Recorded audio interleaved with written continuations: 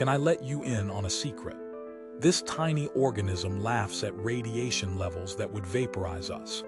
Deinococcus radiodurans, nicknamed the indestructible bacterium, can survive radiation doses 1,000 times the amount that kills a human. Picture a radiation blast so fierce it shreds every strand of DNA into countless fragments.